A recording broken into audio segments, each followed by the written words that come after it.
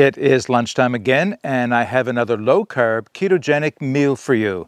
Today it will be summer sausage stew, but this will have a twist on it. If you're interested, keep watching. All right, before we get started, I just want to give credit to the person who inspired me to make this meal. Again, Joe Mobley over at Savage Citizen, formerly Feral Woodcraft.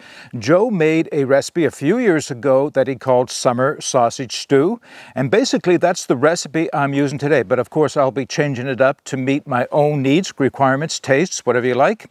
So what is Summer Sausage Stew? It is exactly what the name implies. It is a stew made with summer sausage and, of course, vegetables and some other ingredients. But what is it that makes this one unique and different from other things, at least that I've done out here in the woods? Well, for some time now, I've been looking for ways to make low-carb or ketogenic meals that are both lightweight, shelf-stable, meaning requiring no refrigeration, yet are very calorie-dense. And I found that that's not easy. There is about one that I know of, manufacturer of freeze-dried ketogenic meals on the market, and I have yet to purchase any, and I likely will to do some reviews for you. But I wanted to see what I could come up with on my own. Now, what's the issue? Why is that a problem? Well, it's not the vegetables. The vegetables are easy enough because as you'll see, I dehydrated quite a few of them at home. Well, everything that you're going to see today, I dehydrated at home, and we'll talk more about that. But it is adding the protein and the fat, and that's what is challenging for a meal like this. Now, protein's not too hard for any meal because, of course, jerky or dried hamburgers, gravel, all those things add all the protein that you're going to need to a meal. It is more about adding the fats, and as you would know, if you're on the ketogenic meal or follow a low-carb diet, it's all about getting enough fat in your diet. And the problem with adding fat to a meal is a couple of things. It doesn't keep well out in the woods. Most fats don't, and I'll talk about that as I show you the ingredients for this meal. Fats don't keep well. They have a tendency to go rancid, and they weigh a lot. So those two things alone kind of work against having a lightweight, shelf-stable, requiring no refrigeration type of a meal. But there are some things that you can use that will add the fats as well as the flavor to a meal that will be shelf-stable, not requiring refrigeration, and light enough weight to meet most people's requirements for a lightweight meal. What are those ingredients? Well, I take you down to my prep surface. We'll put this meal together. We'll get it on the fire. We'll cook it up. We'll do a taste test, and we'll have a few more words. So obviously, before we get the stew started, I need to have a fire in my wood stove, so that's exactly what I'm going to do. This is a true joy for me because it's been a long, dry, hot summer. There's been a fire ban all summer, and now we're into the middle of October, and I once again can have fires in in the fire pit if I want, or in my wood stove as I'm going to do today. So this is just an exercise in enjoyment, if you will, to be able to build a fire. So let's get that started, and I might as well show you this while I'm at it. This is a new knife I'm testing. This is the first time I've had it in the woods today. This is the Bison by a company out of China known as QSP. It is made of a D2 steel. There's not much I can say about it yet. What I can say is that I'm enjoying it, but it has some handicaps. We'll talk about it at a later time. One of those handicaps is the spine is rounded off, very comfortable on the fingers when you're carving, but not very good for striking a ferrocerium rod. I'll probably modify that at some point in the future. So I have my Leatherman that I can use the back of the saw to do that. So let's scrape up a little bit of birch bark. I literally picked this up off the forest floor. I have some other lighter stuff here, and I could have used that, but I decided to do it in a way that people often like to see done, which is scraped up birch bark into some powder, get that started, and then we'll go from there. Put that knife away, dig up my ferrocerium rod, and since this hasn't been used in quite a while, I'm going to have to strike off some of the darker portions of it, the oxidation that occurs.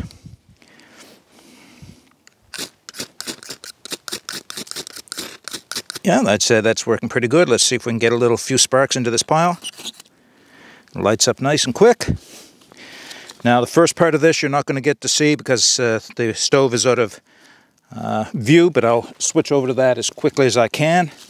Let's throw another piece in. All right.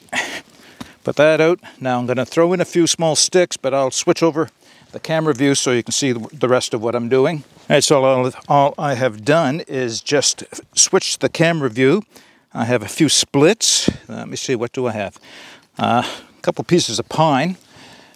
Those are pine twigs off a branch that came down in some recent wind. So this is not even something I had to go look for to harvest. It was literally laying right here by my site from the pine trees all around me. I just cut some of it down, cut it up, it's dry, and that'll take a second, of course. Now that won't be my cooking fire because pine is so smoky, as you can see it's taken off now with a little bit of smoke. So what do I have? I have another branch of maple that I just cut down and split. And I used the new bison to do the batoning through, and it worked fine. You know, you can baton with just about any knife, but you know, it worked fine for doing this. So let's throw a few pieces in, some smaller quarter splits. Now I'm doing this now so that I can get to work on assembling the stew, because I don't want this as a raging fire when it comes time to put the pot on. I want to have a low fire with some good coals, which is what I will get with the maple, because I don't want so much heat that it's going to burn the contents. I think that's probably good. All right, I'm going to reposition the camera and we're going to put this stew together so we can get it in the pot and on the fire. All right, the fire is taking off well. Let's get this stew put together. So I did say that this was a dehydrated meal that I had made at home, yet I do have some summer sausage and something else that will add to the meal. I'll show you in a minute.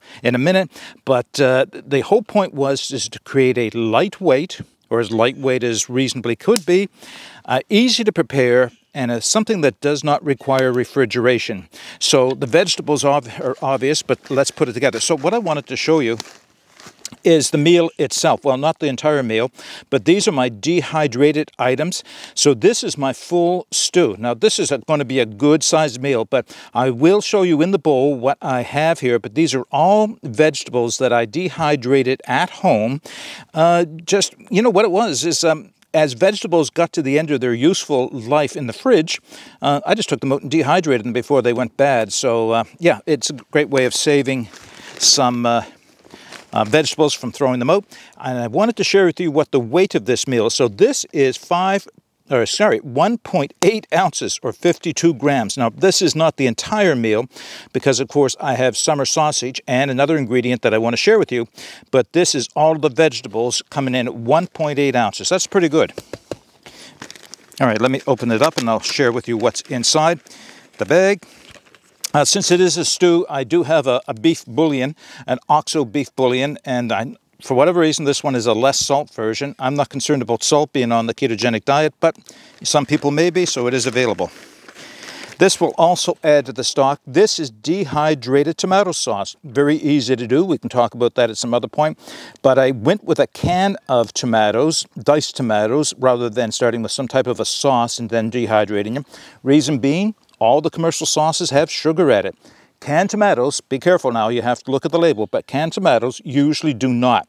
So I pureed them, simmered them down, and when it was thick enough to use with my dehydrator, that's what I came up with. So that'll also be part of the base stock. And I will put the ingredients in my bowl because I think that's going to be the easiest way to share this with you. Let's see. Hopefully this is coming up.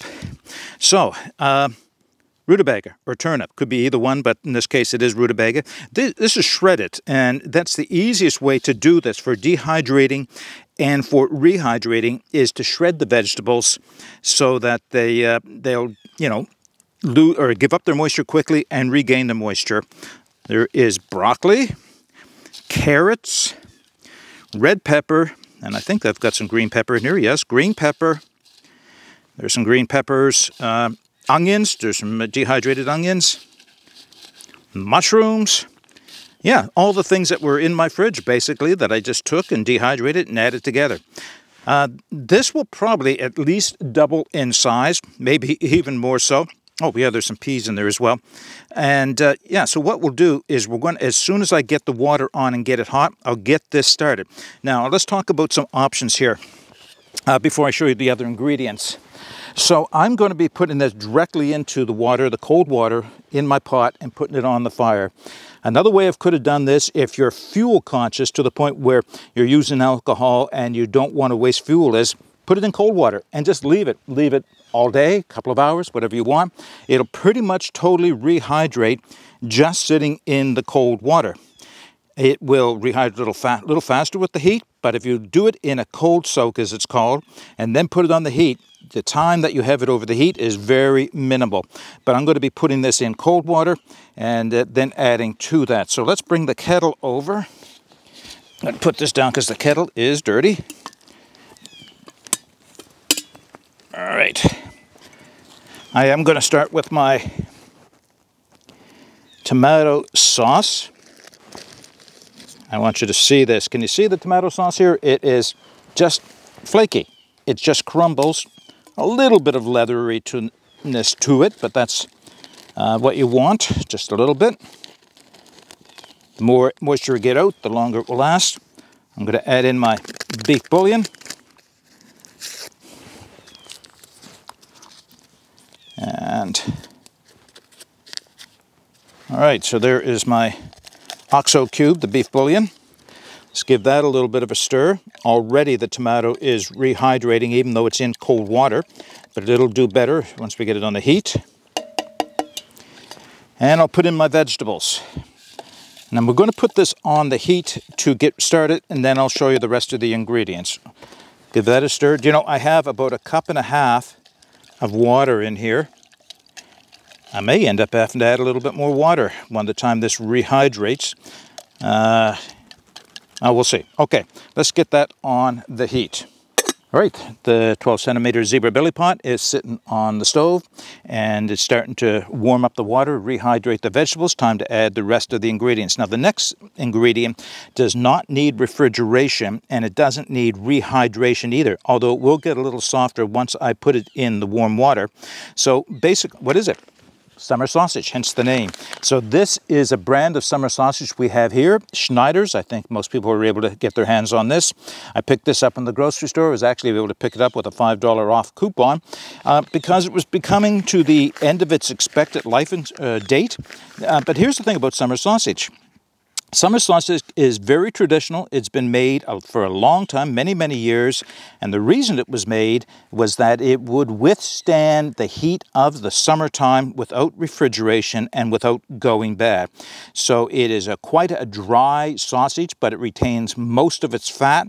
And as long as you don't, subject to too much heat, it's not going to go bad. So it has been secured in this package, and it won't even start to go bad until I open the package up. But I'm opening the package up today, and I'm sure that I've got at least a month of unrefrigerated keeping of this sausage. So we're going to talk a little bit about this in a minute, but let me get this open and start to cut it up. So once again, let's bring out the knife.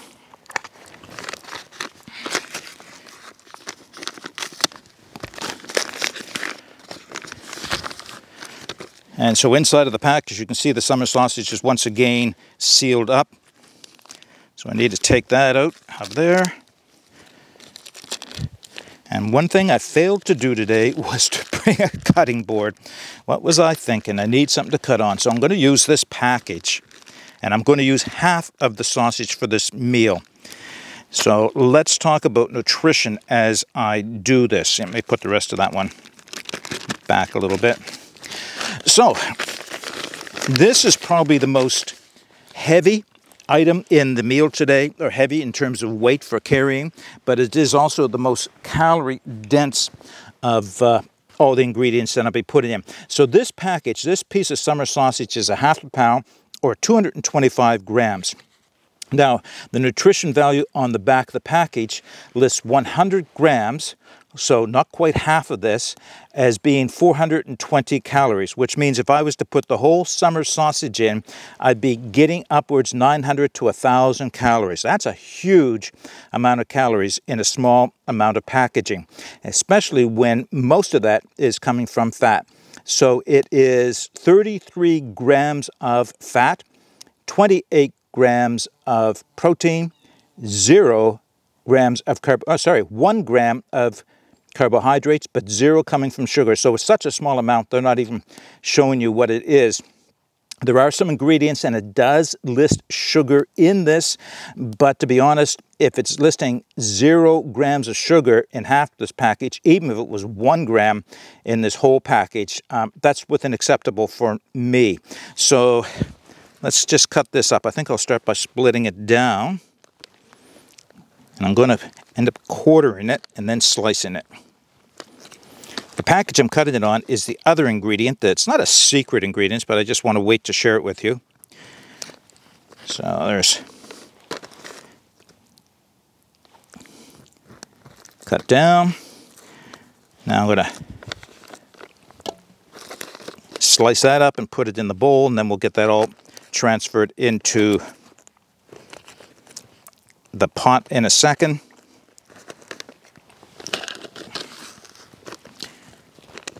And then I'll show you the last of the ingredients.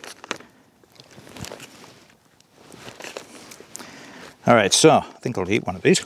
Yep. They are a little salty, but with the ketogenic diet, you do need to be sure that you get enough salt in your diet. So I don't mind having a little bit of extra salt in this meat. All right, so we're going to get that in a minute. But let me share with you the last of the ingredients. Moon cheese, freeze-dried cheese. This is pepper jack, and so it's going to be a little bit spicier. What a cool thing. Now, there are a number of different brands of freeze-dried cheese. Moon cheese, I think, it may be one of the more recognized brands, but there are other ones as well. And let me read you the nutrition on this one. So, this is sold as a snack instead of chips or something like that. Great thing for somebody on a low-carb ketogenic diet. For one full package, it would be 350 calories. So I'm actually have about half a package here because I dug into them and been snacking on them recently.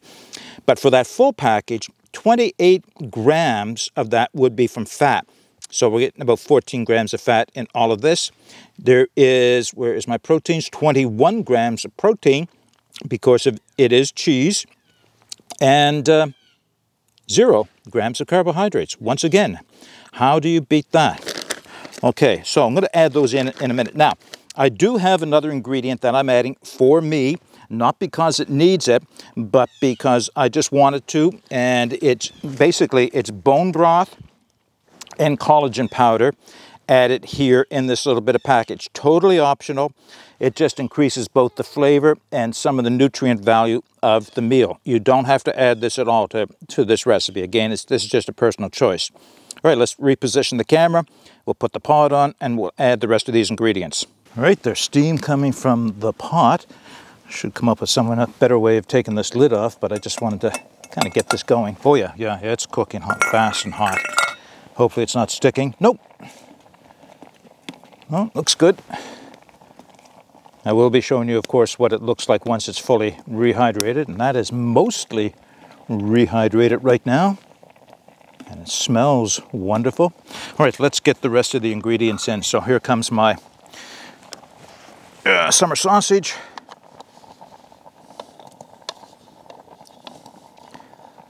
Half of that. So what? Quarter pound of summer sausage, except for, of course, the piece I ate. And I haven't shown you the moon cheese yet. So let's open up the moon cheese. We'll throw a few of those in.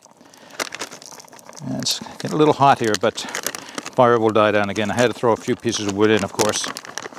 May not add all of the cheese. Not necessary. So here's what the moon cheese looks like. It's just little puffed cheese. That's all it is. Oh, that's tasty. Pepper jack cheese, but this is jalapeno pepper jack cheese. So let's put in, what have I got here? Just a small handful. And they will rehydrate, get a little chewy. Oh, keep moving. Keep moving. I may even have to take that off and let it sit until the heat. I think I will. Until the fire dies down a little bit. And I may have to add just a tiny bit more water. So this was as much an experiment as it was anything else, because it is not something I've done before in the woods. Again, this is all new ingredient. Well, I've made stews before, but not one with summer sausage. And I probably misjudged the amount of water compared to the vegetables. In other words, I could have got away with fewer vegetables in this. Let me see if I can position the camera just down a little bit so you can see what the stew is looking like at this point. I'm going to add in the bone broth and collagen and stir that around. That is going to really thicken things up, so I may well add a little bit of more water to this. It also turns it into like a gravy. And you know what I haven't done is I haven't added any spices to this, so I think I'm going to add a little bit of, well, I don't think heat will be necessary, maybe a little bit of garlic. I don't think I need to add salt because the sausage has a lot of salt in it. But with this sitting right next to the stove, I think probably it'll keep warm enough that I can just let it stay there and kind of stew for a little while and rehydrate. And when that is ready, we'll set up for a taste test. All right, let's have a look here. Oh, it's a little hot. No, it's a lot hot. Let's be accurate here. This is still a lot hot, even though I've taken it off the burner for, I don't know, maybe 10 minutes. It's still very hot. I don't know if you can see the steam rising off of that, but it's still very hot. So my misgivings about having not enough water or having too much vegetables, it came out looking pretty good. It's not dried out. It's not so thick that I have to be concerned. In truth, well, let's just do the taste test and everything else, and we'll talk about what I might do differently, some of the options we could have done, and what I might do differently in the future. But before I even do the taste test, we have to give you a bit of a close-up. Let's see if we can do this. Okay, so yeah, we're in focus. You can see the vegetables have all rehydrated. Piece of the summer sausage. The cheese has melted. I'm not seeing, oh yeah, there is a little bit of gooiness from the cheese added there, which is, you know, pretty much what you're looking for. Let's see, my in frame, not quite. All right. All right, the light needs to pick me back up again, or the camera needs to pick up my face again, but it will. There we go. All right, that's a bit better. All right, let's do the taste test. I have a piece of the sausage and some vegetables.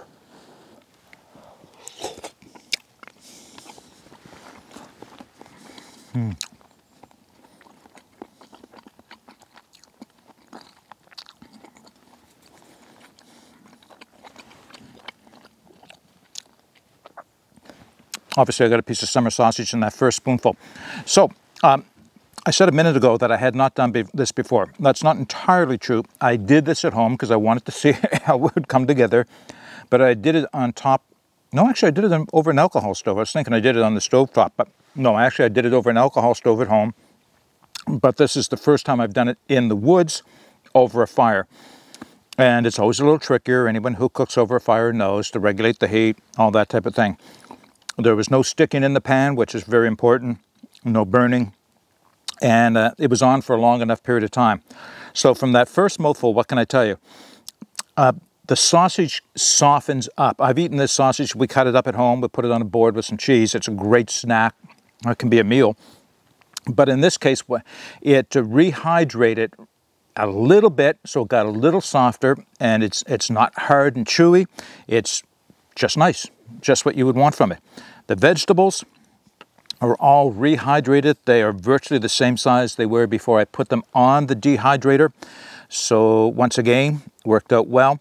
The OXO cube, or not cube, but in this case the OXO powder, combined with the dehydrated tomato sauce, homemade tomato sauce at that, gives it a nice flavor in the stock. And of course, I did add for me the bone broth and collagen powders for the added nutrition. Again, you don't have to. If you're interested in knowing more about those, we'll talk about those again in a later video. But look up bone broth and collagen powder, and you'll see why I thought it was a good match to add to this. Wasn't so much to replace anything. It was just to add and enhance, well, both flavor, texture, and health or nutrition. Let me get a little bite of this.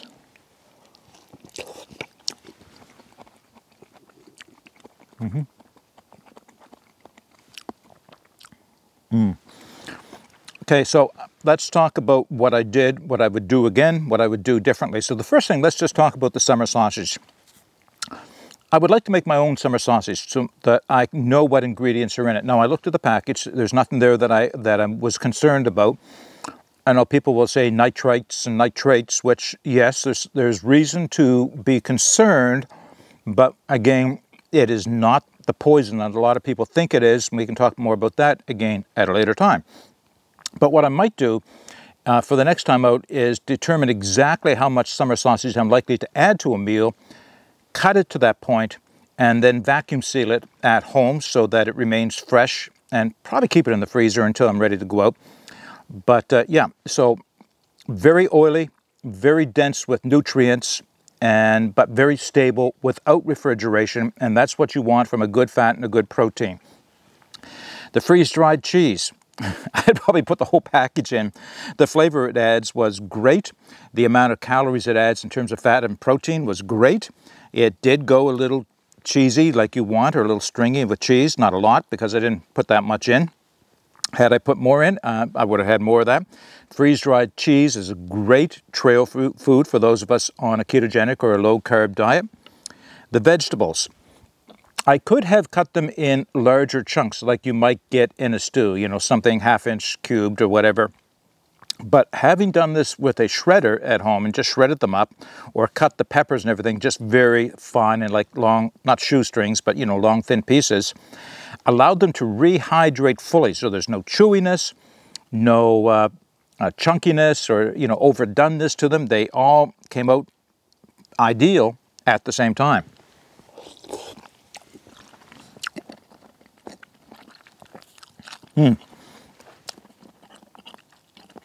I think those would be the only changes, and not really changes, just comments on what I did here.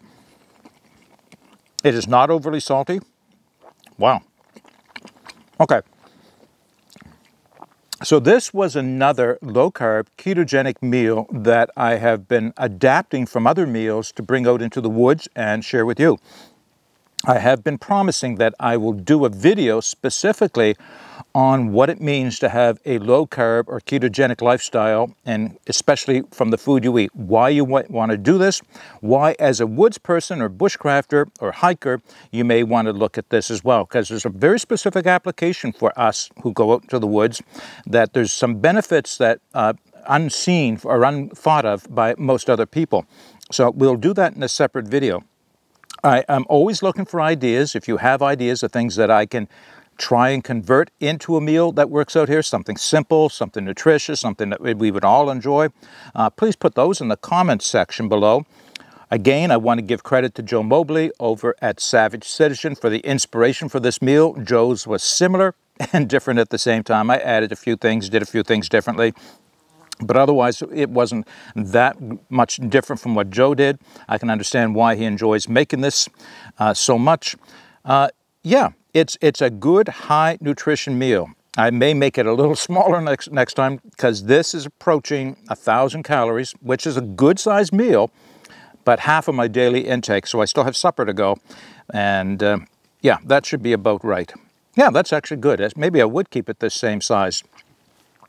All right, if you have any comments or any question about today's videos or any of the videos that I have been doing on the ketogenic low-carb lifestyle, please put them in the comments section below. If you have any suggestions, put those in the comments section below. Let me know if you're going to give this a try or something similar to it. I'd be interested. If you have recipes, as I mentioned, share them with the rest of us, and if I can make them, I'll bring them out, and then, of course, give credit to whoever gave me those recipes. But until next time, get out and explore and take that path less traveled, because it will make all the difference. Bye for now.